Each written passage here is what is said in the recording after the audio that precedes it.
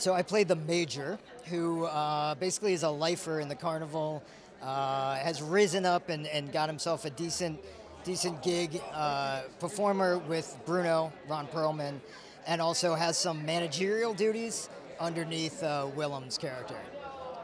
I've always been fascinated and intrigued by those carnival era, that lifestyle.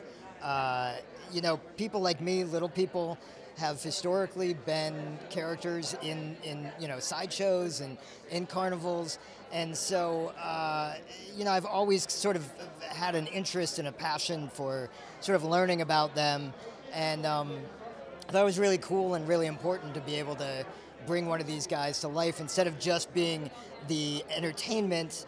And being the circus act, that there's real people behind that with real stories and carry themselves with a lot of dignity. That was their family.